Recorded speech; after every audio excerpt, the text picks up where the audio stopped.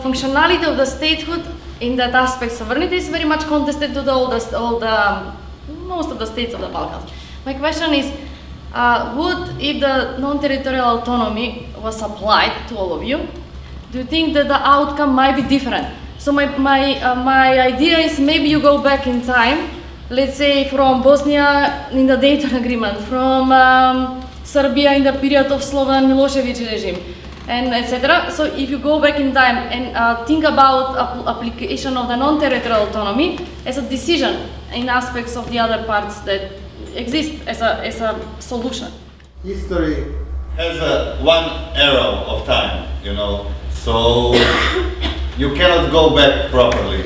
I'm sure, almost any solution instead of what we actually had would have been better, you know.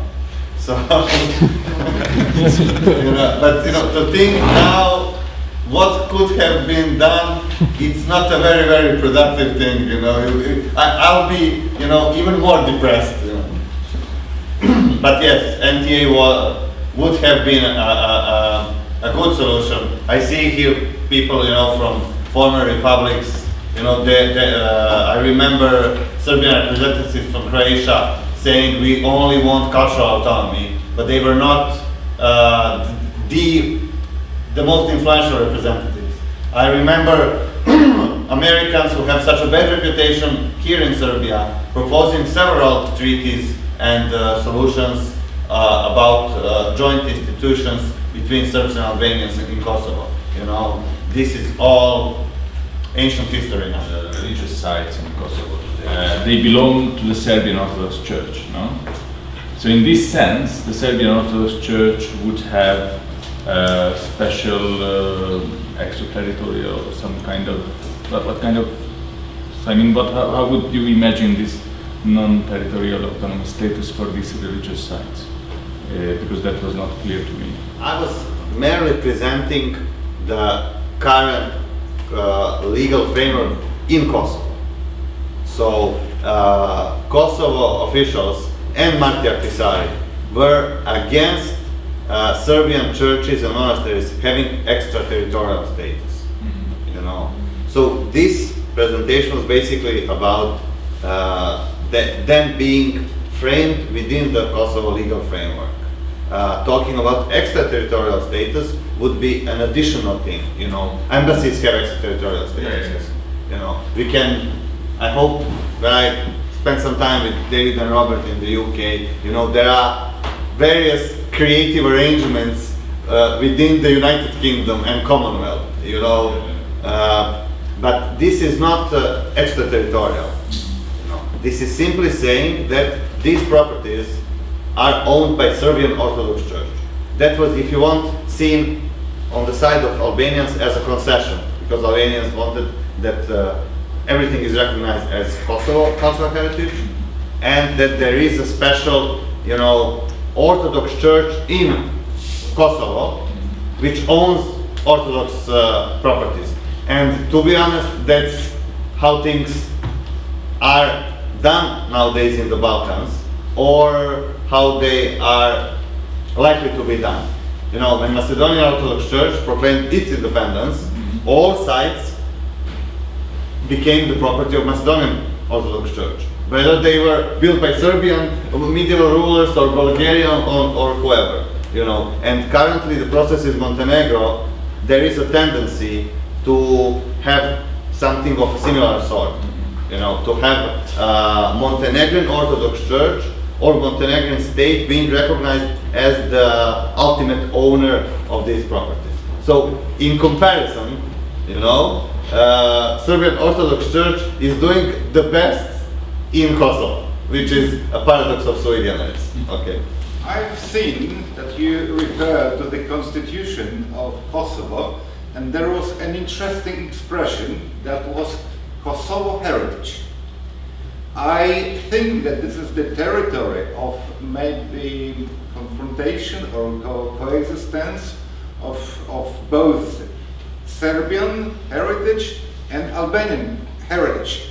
So my question is, how would you define Kosovo heritage? And the second question, is, do you think that there is something like Kosovian identity or Kosovian brand? Thank you. I'm not sure if I can give you a concise and accurate answer. I would need to think a little bit about it. I'm sure there is Kosovo identity. There is no question about it. The question is who, if you want, who breeds this identity? Is this identity that all citizens breed, and to what extent, or only some citizens? That's the issue. Now, how would I define Kosovo heritage? That's you know, that's I'm happy to talk in these terms.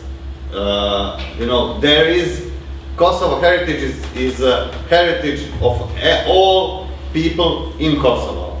Now, it doesn't mean that it belongs to Kosovo. You know, if there is a mosque built 500 years ago in Belgrade, you know, it's Serbian heritage as in the same way as if we have Serbian citizenship. But whether this is a property of Islamic community or of Ministry of Culture, that's a different issue, you know. Kosovo is a very young country, not country, maybe state, okay?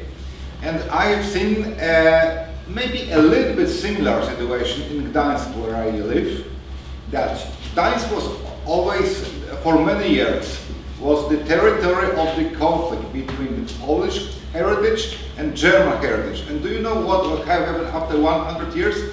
People from Gdańsk said, well, we think that we are neither Polish nor German, we are Danziger.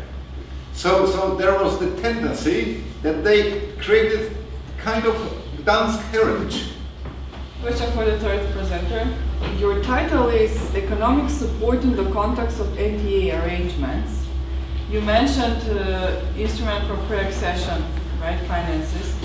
Maybe I missed, but I wonder whether there are funds allocated specifically for minorities in Bosnia and Herzegovina, because it's economic support in the context of NTA. I understood that maybe IPA has some financial support for the minorities, or not. This I didn't understand the connection between IPA, economic support, and NTA. They aren't specifically related to ethnical minorities. They are related to all kinds of minorities, based on gender, based on if for example, the children that did not have parents. So they're more generalized, but I'm not 100% sure if they're specifically for minorities, as for example your presentation was about. That's something I should consult my mentors about. But yeah, they're more generalized because they're trying to cover every aspect of the societies in Bosnia and Herzegovina they can with finances. So I thought it was worth mentioning it. I have a question for maybe both Olivera and Una, because you were mentioning identities. So in Olivera, you were mentioning that these researchers are doing focus groups and also speak to the people how they feel about their ethnicity and so on. And I'm interested in this because how do they really feel? Because from my research, what I did on collective identities of Slovaks living in Vojvodina, which is very closely regionally and maybe culturally, so they identify multiple ways. Yeah, so is this the case also in Bosnia, or really those identities, Serb, Croatian, Bosniaks, are so unidimensional? Because I think in Slovak community for 250 years they had very strict endogamy system.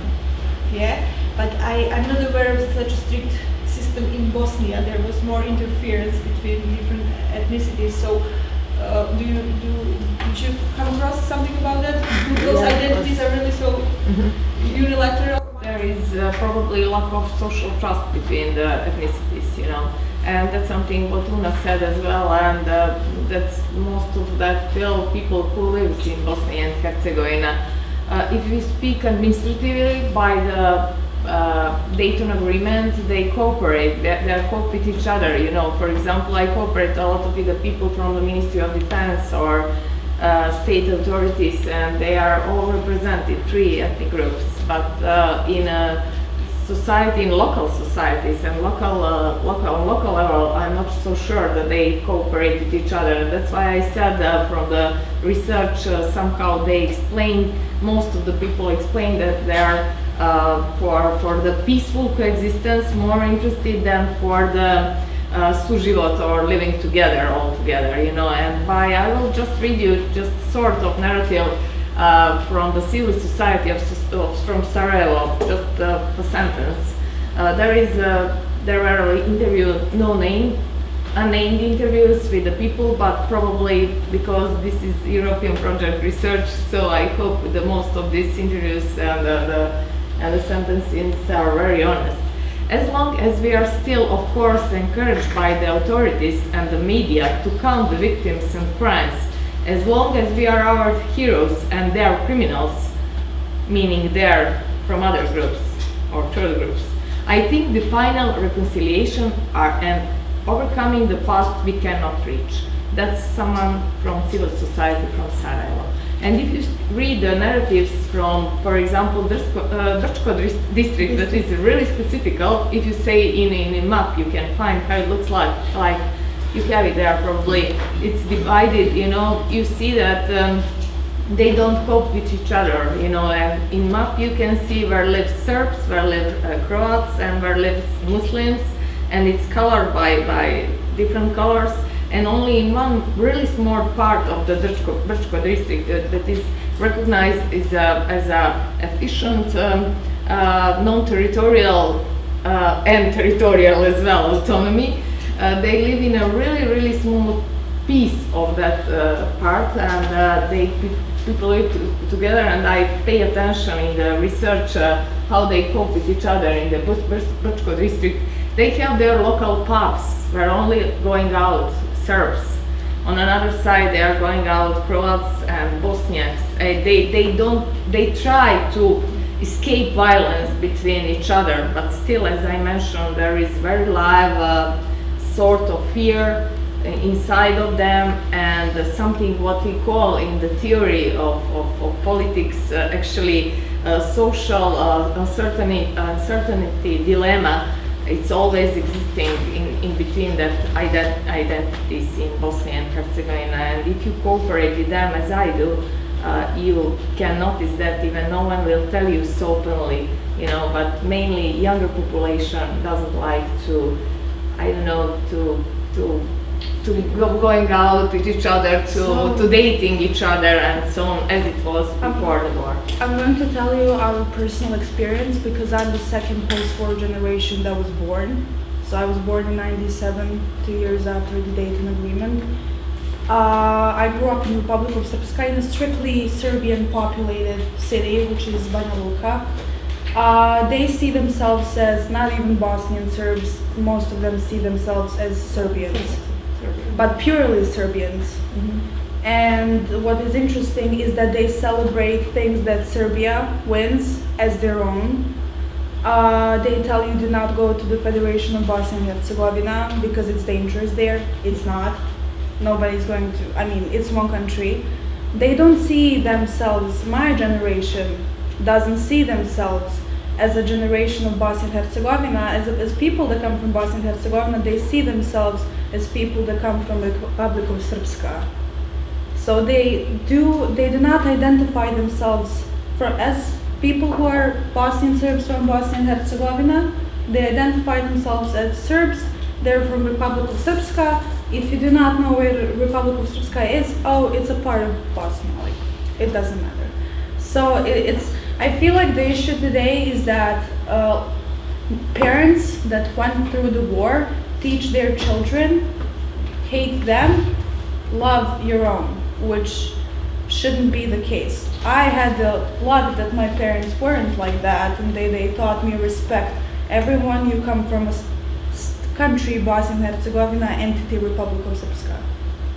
But most of my generation is like that. I think, and unfortunately, it's deeply rooted memories on conflict, and you can mostly see that during the celebrations that I mentioned, during the summer months, and if you follow up the media, our colleague from Zagreb can tell you, all of us from the region can feel it, you know, how it looks on one or on another side. It depends which sort of celebration is it. I mean, which memory is celebrated and data or evidence of I don't know, from the past, from the conflict, you know.